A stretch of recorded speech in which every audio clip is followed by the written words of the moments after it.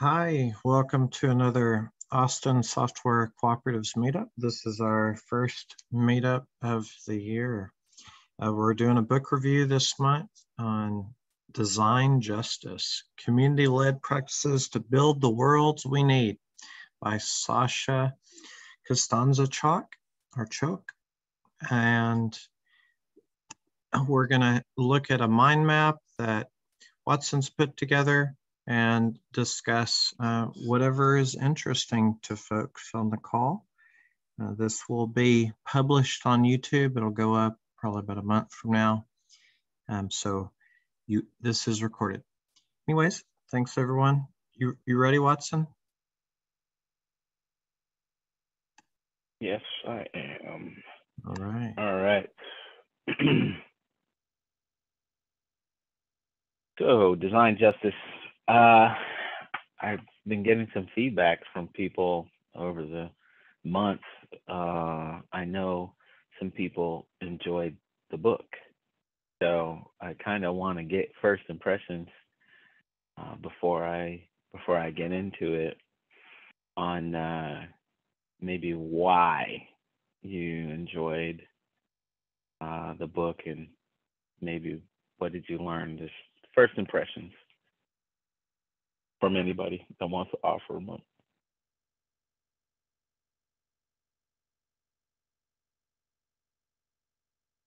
Nobody yet? Jeff raises the hand. Just start speaking, Jeff. So yeah, you know me. I'm not shy about this, but I thought this was the book I was waiting for in a lot of ways, because the impact that technology is having on our built world was sort of like the vocabulary that I didn't even have to talk about this thing that I kind of knew was really important to start thinking about. And this book helps start to think about it. Okay. Sounds good.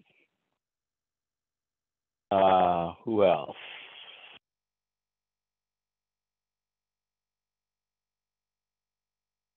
Anyone else? I know some of you are listening because it has an audio, so some of you are listening. Just first impressions, anything. I mean, we can get into critiques later if you like, but something positive.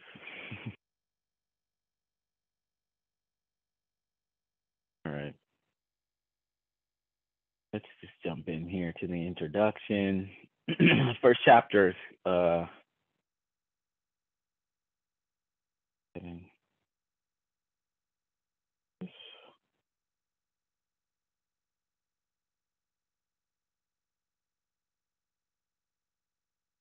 So one of the things that jumped out to me immediately about the book is the high priority that's put on lived experience as a form of, maybe you could say, argumentation. So saying that if you're going to be interacting in the world and you're going to have things that are artifacts, things that are designed, created by humans for you, or not for you, but that you have to use,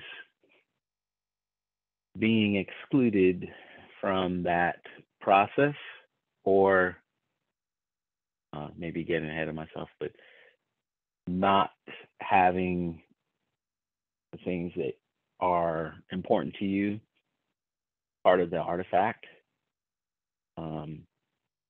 How do we, is that a problem? How do we solve that problem? And using lived experience. So saying that everybody that has to use or participates in using an artifact, their experience with using it is kind of an argument, or ought to influence how that artifact was designed.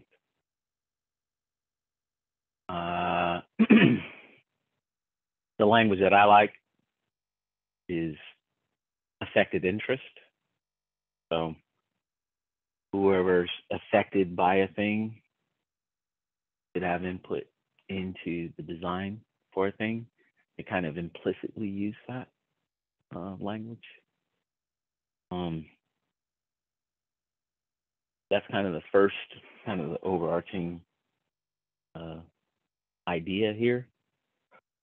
I'm going to stop there. And does anybody else have any? Does that trigger anything for people on what they think about the book, as far as the major themes, anything like that?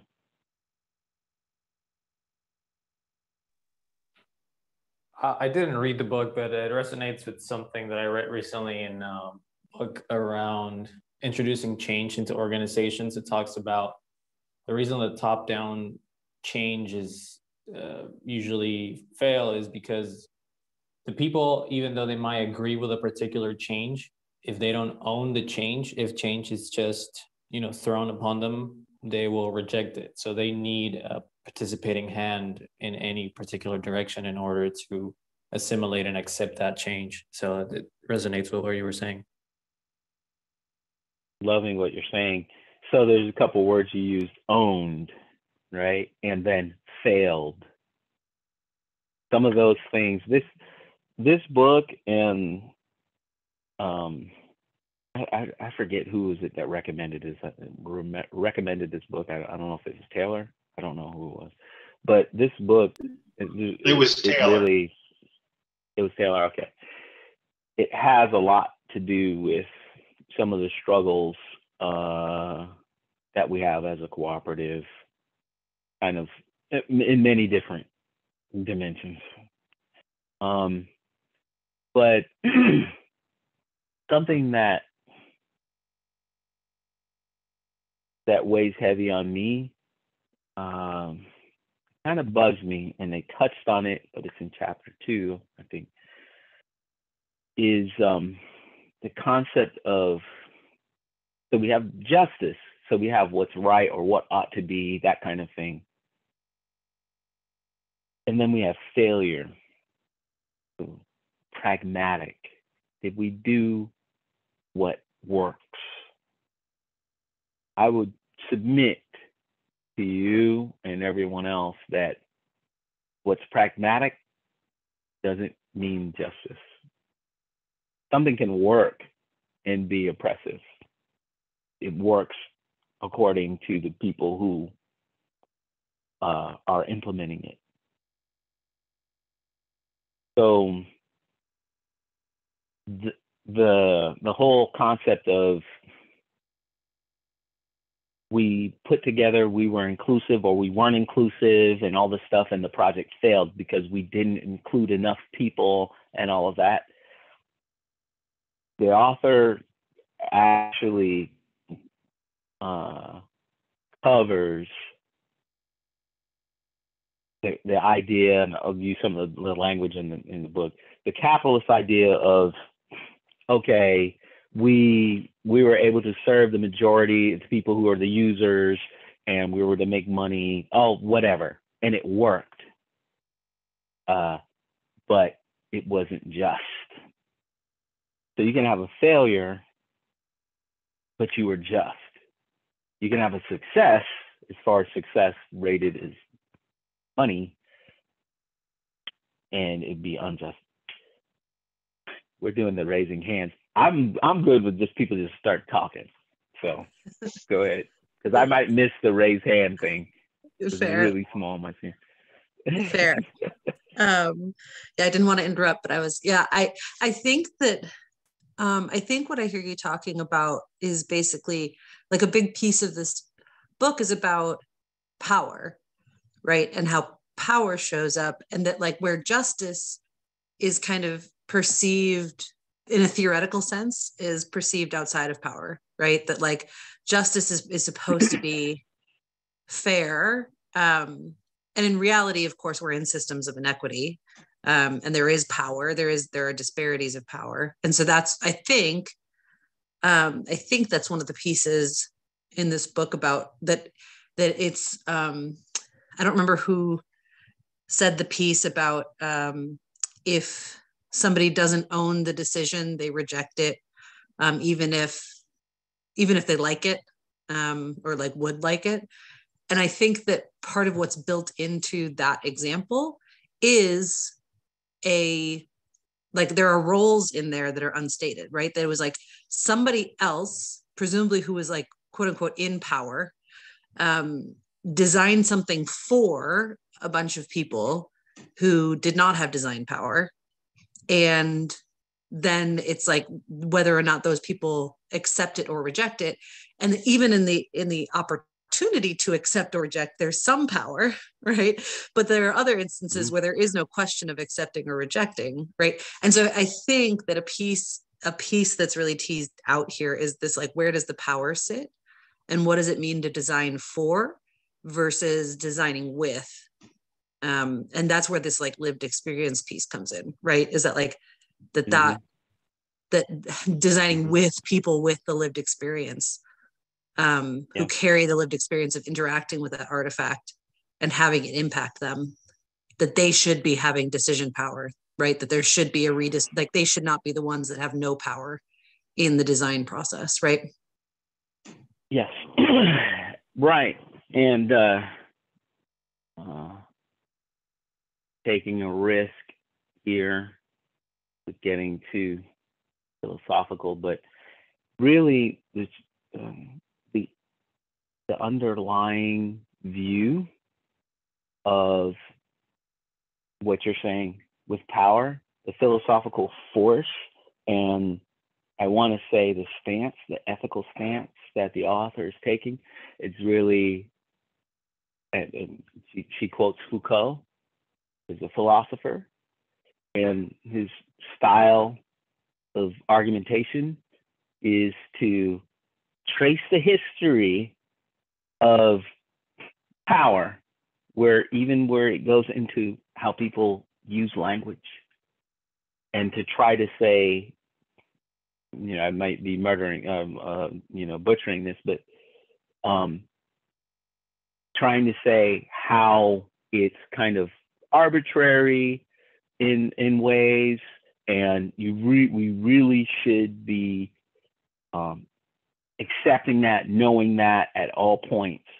And a way to combat that is the lived experience and all that. That's kind of how we interpret Foucault now. Is lived experience is how we should be critiquing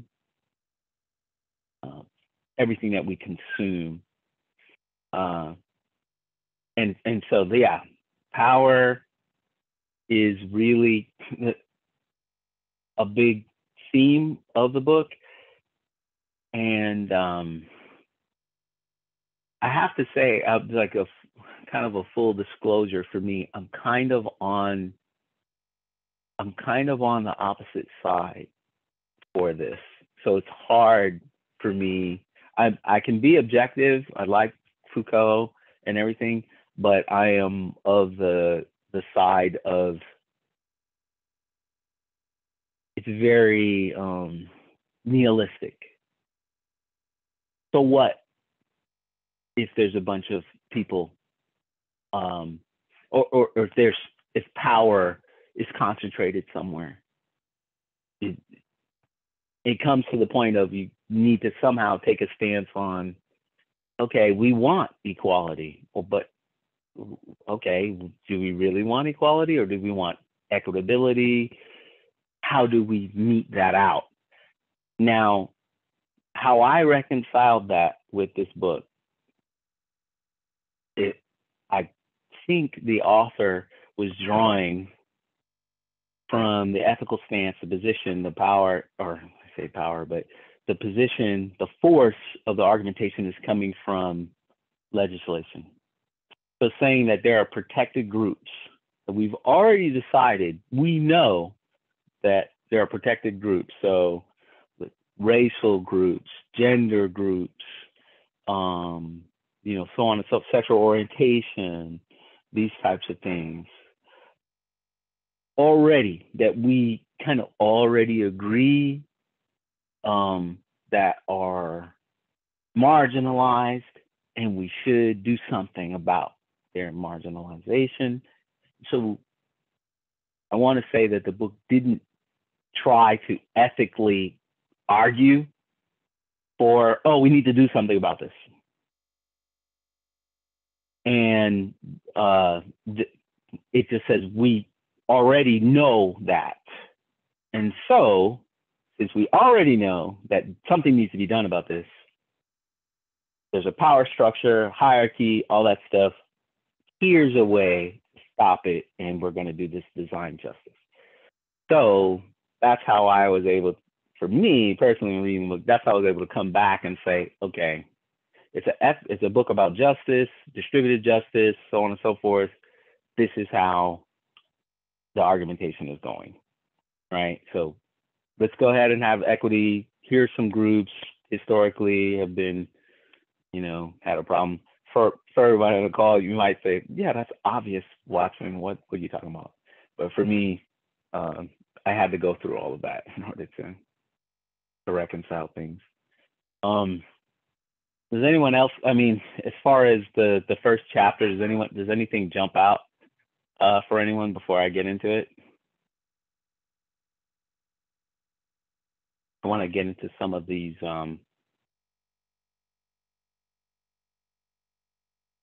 arguments that they had for, not arguments, but definitions for design.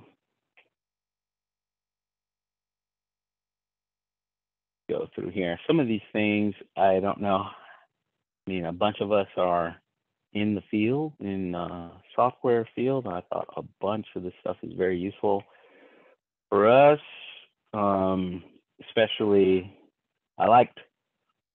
I'm getting ahead of myself with her descriptions of open source.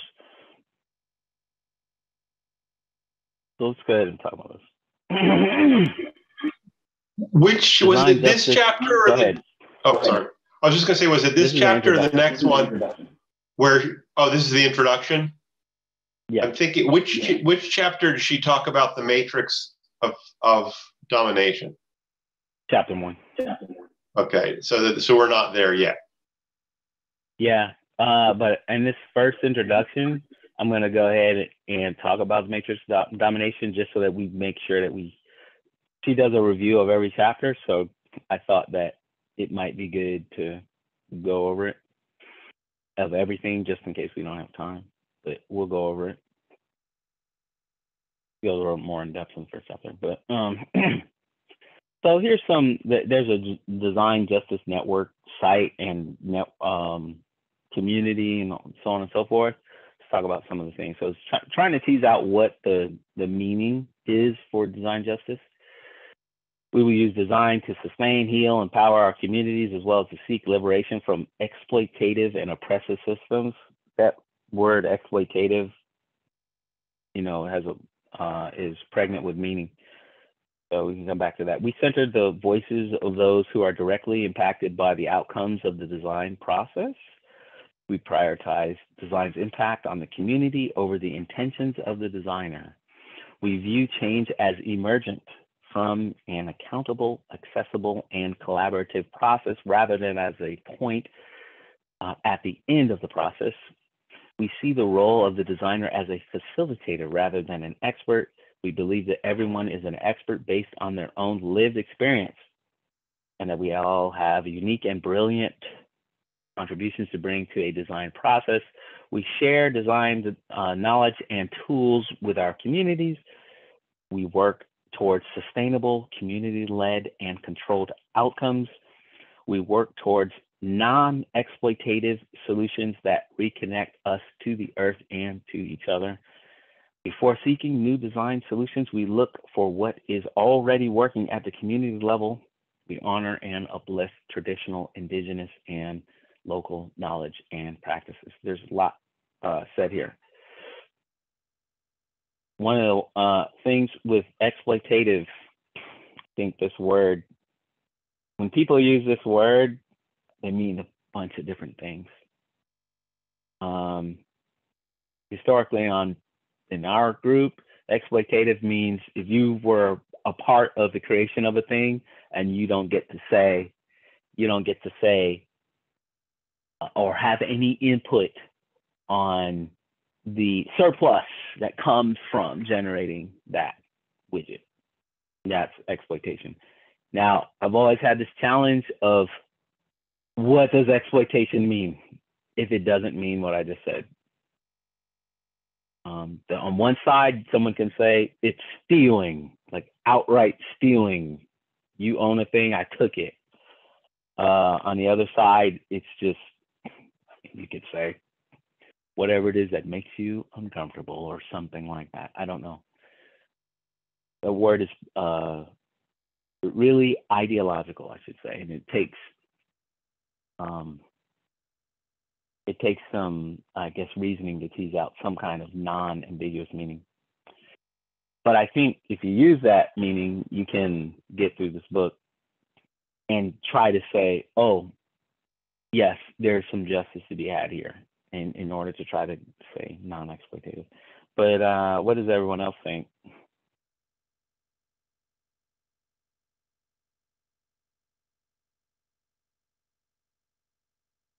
Quiet here. I know people like this book.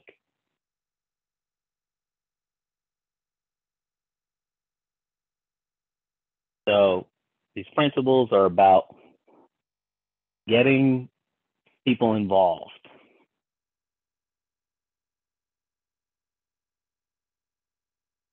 One of the things later on in the book we probably won't get to, but I thought, and you can kind of tell it's from experience, like they went through, tried to get this participatory design process, using it with people, holding the people accountable. They have a solution for that, and they prioritize that. If you're going to do something like this, if anyone's a designer on the call, we've historically, what the designers that I know, they are hostile to design by committee. So it's quite, my ears perk up whenever there's any type of collaborative design thing, because I know there's a contention. And so some way to hold people accountable, some way to, so that there can be some pushback and people can't just throw something over the wall and then disappear. We see the role of the designer as a facilitator rather than an expert, kind of probably influenced from like the agile community, so on and so forth, trying to make sure that we don't have the top down, oh, I'm the expert, do what I say, even though you're in the meeting, shut your mouth kind of situation going on. You have the facilitator that mediates that and adds a lot of value in order to actually make it work. We believe that everyone is an expert based on their own lived experience and that we all have unique and brilliant contributions. It kind of, that one, I think this is one of those statements where at first I'm like, they don't believe this. And then later reading, I think she actually does believe what she's saying. There's people who get a PhD in user factors, and like we know some, and that person is on the same level as someone who just uses a thing, uses an artifact. I think you can reconcile that by saying they're an expert. Again, when they're saying their lived experience, they're an expert in bringing to the table their views or their features that only their background would know about, and they need to be in the room, something like that. I think this statement is, it's a controversial, but I think it's true.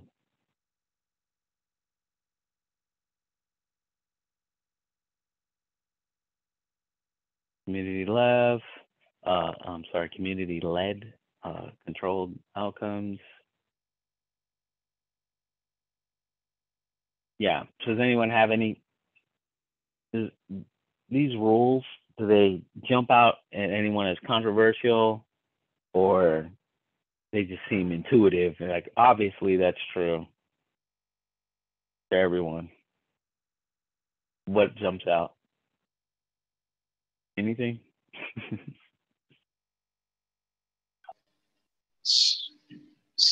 I mean, this is going to take time for me to process this whole book. Like I said, I'm going to read it a couple of times and then follow the resources. But, she starts out earlier on mentioning Paulo Freire. I consider myself a Freirean, and the whole idea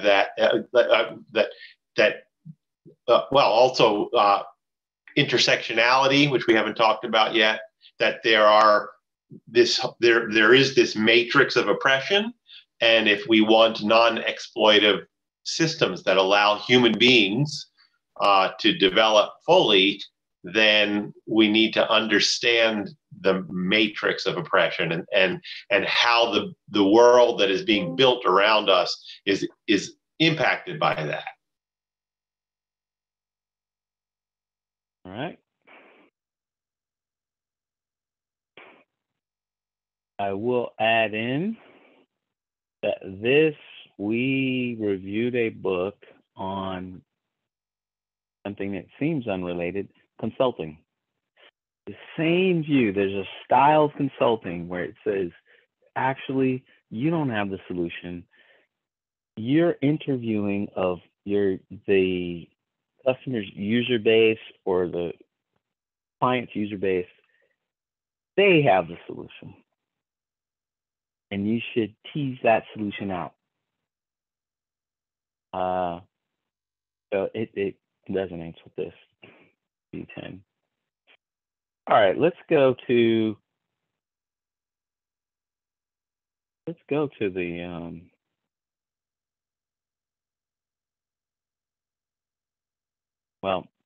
we should probably talk about this universalist stuff. Let's go to the matrix of domination. Patricia Hill Collins, I've actually read Patricia Hill Collins' Black Feminist Thought book. So this is familiar to me.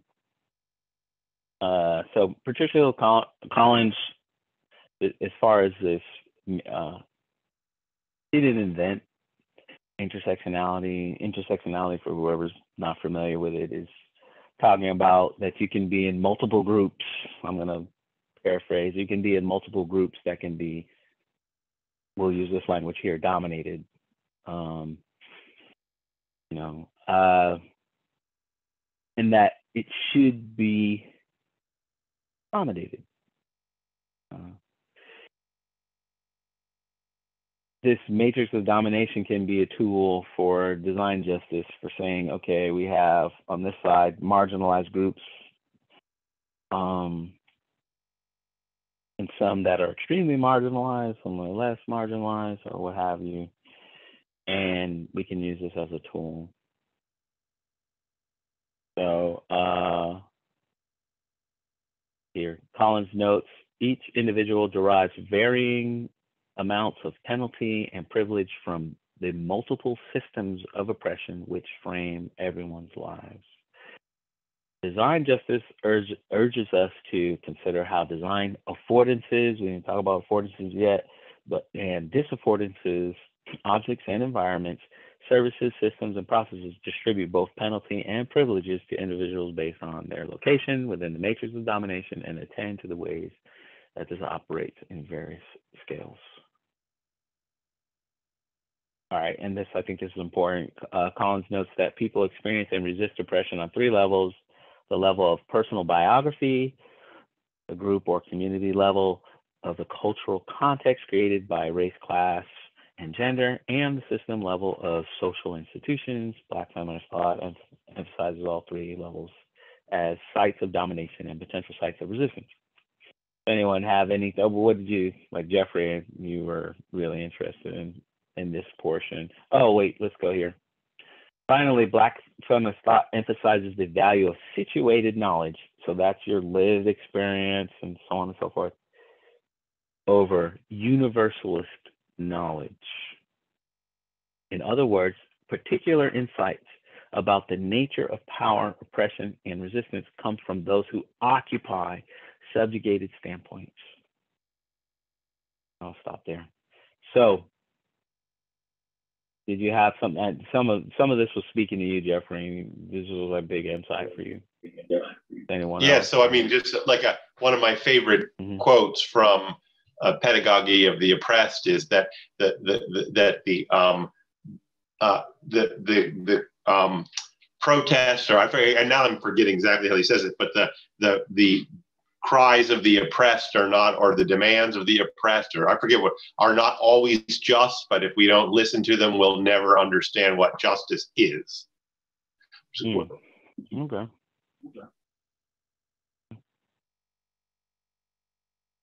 Yeah. I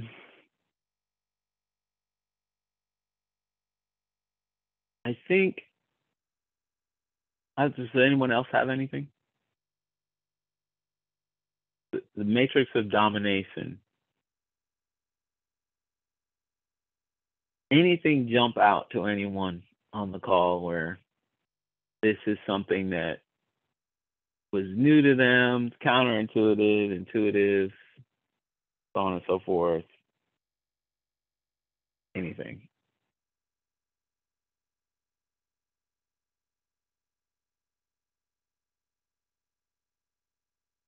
So I'll say,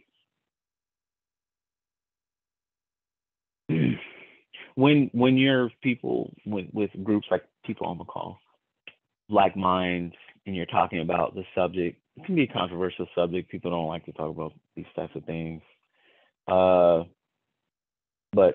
with us, it's not that big of a deal. You can kind of see that, oh yeah, there's groups that are marginalized or what have you. I think the pushback is there's an intuition there. There's a pushback there, and it's kind of saying victim Olympics. Oh, who's hurt the worst? Let's all basically complain about who's hurt the worst. So I think it needs to be brought out that there's this argument, and she brings it out, talking about what the right says. And even kind of saying that this pushback on the right, like we're really the ones who are marginalized the most. But there's this view of you should, on one side, somebody's been disenfranchised, oppressed, so on and so forth. The other side, it's not, oh, you haven't been oppressed. It's, you're not pragmatic. You're not working hard. If you work hard enough, you will solve the problem. You will succeed. You will have upward mobility, so on and so forth. That's really the pushback. Having that in mind when you are reasoning about this matrix of domination, knowing what the pushback is, I think is important. Because there's an echo chamber, like they brought out. Google has an echo chamber. I think it was in chapter 2. Google had an echo chamber of all kinds of where they're kind of thinking that everything's a meritocracy and so on and so forth, and they were thinking that everything was good, and it wasn't. And there were algorithms that were actually racist, so on and so forth. And within the language of this book, reinforcing the matrix of domination.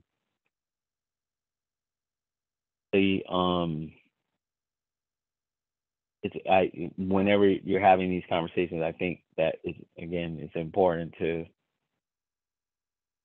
know what the pushback is. Right? It's called the Protestant ethic. If you work hard, you'll be fine. You can say that it's not true. The matrix of domination actually is too subversive to work through, and some people can work through. You can argue that they were just lucky. All of that, I think, needs to be brought into play when you're reasoning about this subject. Does anybody else have anything?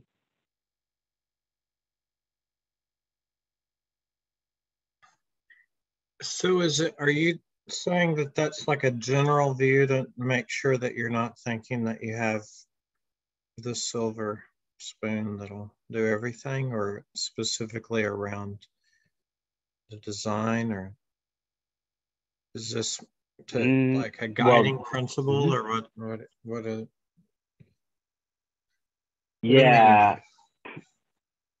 So within the context of this book, what I found is that there's a lot of, this book is talking to, I will say that this book's audience is people obviously on the left, people who think that they're good-natured and that they are, let's just say they're designing things or they're making decisions with the best, people's best interest in mind.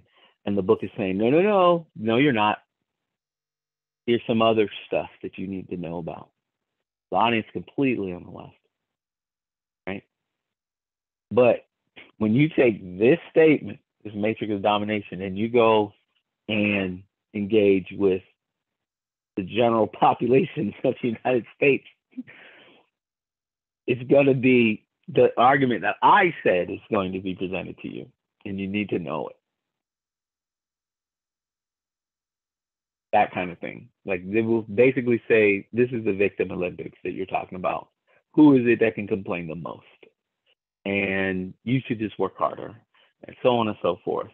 And they will have plenty of, why didn't you do this? Why didn't you do that? Kind of things where you could have pulled yourself up by your own bootstraps, is how I would put it, but it would be put in a more eloquent manner, so on and so forth. So can I give a little pushback on that? I mean, the matrix of domination is also how power is exercised. So, I mean, powerful people are powerful because of their position in the matrix of domination. They're in a good position to accumulate power. And there are all sorts of ways to look at that. But I mean, nobody makes it on their own. We're social animals. We're all connected. Somebody cuts us a break, offers us an opportunity, tells us to do something or not do something, gives us a promotion or doesn't give us a promotion. I mean, all of those things that this is a framework for looking at where are people situated in those power dynamics, and that it's a matrix. That was what kind of interesting to me, was to think about, oh yeah, there's a matrix, there's rows and columns. People they occupy a lot of different positions. Like Claudia Jones was one of the pioneers of intersectionality and wrote a lot about her triple oppression as a woman, as a worker, and as an African American. And all three of those played in together in terms of what her lived experience was. Yeah. Well, here's a pushback to your pushback. And this comes from people who know me, from where I'm from. Someone will say, oh, well, Watson's from lower socioeconomic place, foster homes, so on and so forth. Watson was able to excel in software and so on and so forth. Why can't you do it? right? That kind of thing, right? So someone can always come with what you could call exceptionalism. And my thing is that you, Jeffrey, or someone like you, you're going to have to, even though maybe your experience is not the same as mine, you're going to have to somehow say, well, maybe Watson was lucky. Like, you're going to have the uncomfortable position of saying, was he just superior and really good or really hardworking or something like that? Or was he lucky? Like, that kind of thing. Like, their solution is like you said, Protestant ethic. You work hard, you'll be fine. And it can pull up exceptionalism all the time. You can say, Obama, all that, you could be the president. And your pushback, I'm saying with this thing, I'm going to say it has to be, there's some level of luck, there's some level of the main thing is luck. Where, no, that's not the solution to the matrix of domination. The solution is multiple things. You're talking about justice needs to be applied. So even if there's a pragmatic solution, that's not the whole argument. The whole part, the big thrust of the argument is called design justice. There's ethical problems going on here, where you would say, no, this whole system needs to be addressed at every stage. So one of the Go ahead. I was just going to say, one of the nice things about our author here is an MIT professor. It's data. There's a lot of data here, and the argument is so. First of all, we have to establish what are our values. Do we care that all human beings are able to thrive? I mean, if I'm talking to somebody who doesn't care, then there's no more conversation to have, because we have a fundamental difference in values. So assuming that you say, yeah, I do care that all human beings have an opportunity to thrive, then we can look at the data. There'll always be outliers or whatever. There'll always be, it's statistical. But if you look at that outcomes are predictable statistically, then you can say the matrix of domination is at work. So they don't care that all human beings thrive. They do care that all human beings that work hard thrive. That's if you were to localize the United States, the American dream. If you work hard, you'll be fine. They don't care that if you don't work hard, that's your decision. You can be on the street. That's what you want to do. But if you add that in, then you got to come back and say, even though they worked hard, they didn't thrive, and this matrix of domination is there. People have to work twice as hard. That's unethical. That kind of thing. And that's all I'm trying to point out, is that's your pushback that you'll get outside of our echo chamber. Because you can go all day in our echo chamber and you won't hear the pushback.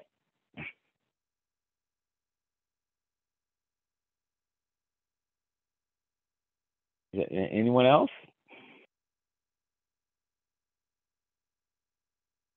All right. Well, are there any parts that people really wanted to go over? Let's look at this. Design justice is a framework for analysis of how design distributes benefits and burdens between various groups of people. Design justice focuses explicitly on the ways that design reproduces or challenges the matrix of domination, white supremacy, heteropatriarchy, capitalism, ableism, settler colonialism, and other forms of structural inequality. Design justice is also a growing community of practices, or a practice that aims to ensure a more equitable distribution of design benefits and burdens, meaningful participation in design decisions, and recognition of a community-based indigenous and diasporic design traditions, knowledge, and practices. huge statement. Really what design justice is, let's see here. Lots of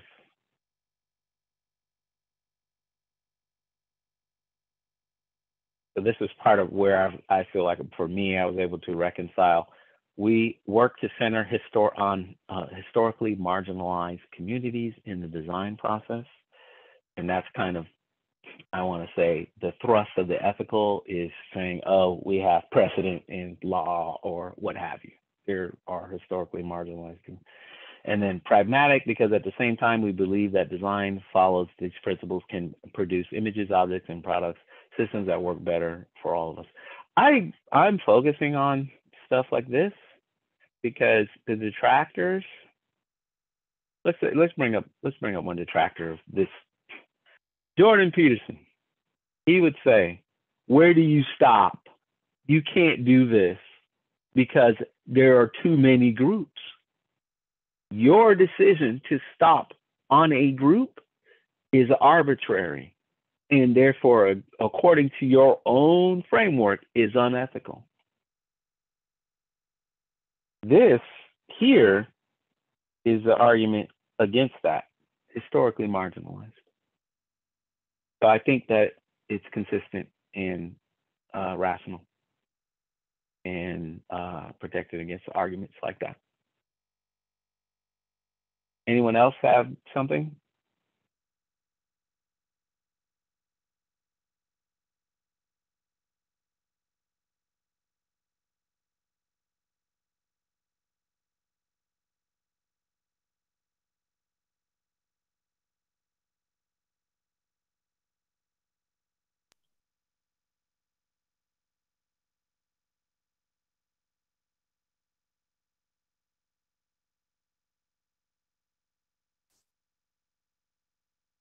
Yeah, we've got a bunch more.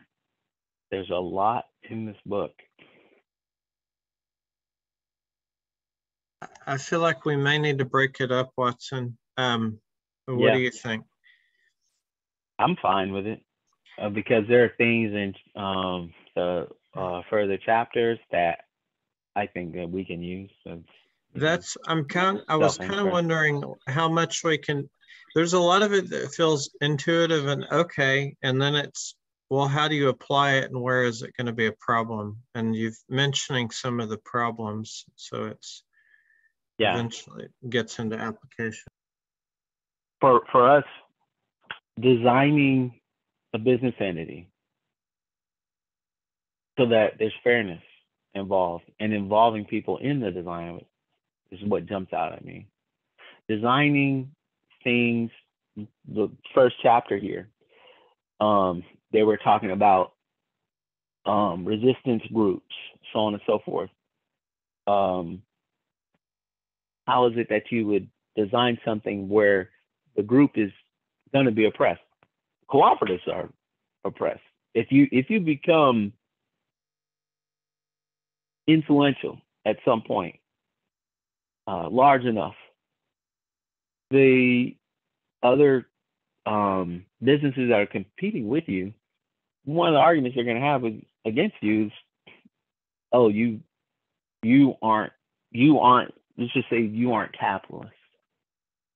You're doing things for other reasons that you can say are maybe in a nice way. You can say, they're not pragmatic. They're not going to work.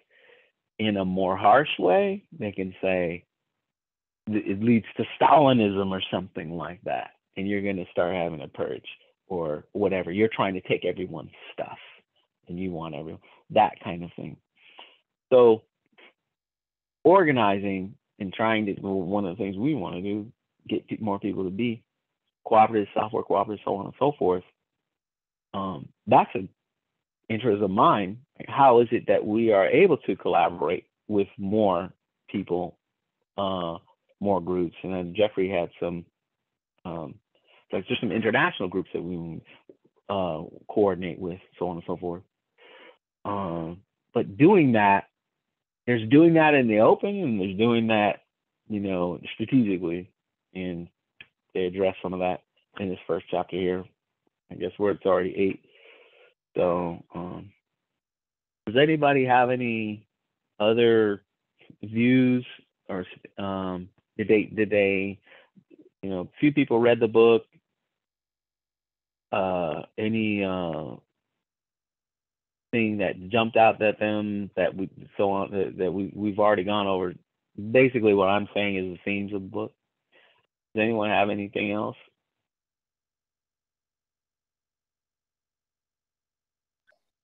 Well, you know, it's funny that in the introduction, and I forget who wrote the introduction, like the preface or whatever, but they said that their favorite chapter was chapter 3, and that I had, you know, I've looked. I'm really interested in history, and I was that a lot of innovations, particularly in the 19th, 18th century, were not made by even, you know, centralized. They were made by practitioners, people just using stuff, would innovate on and chapter 3 points out that the story that I wasn't aware of, the Twitter story, that was really cool.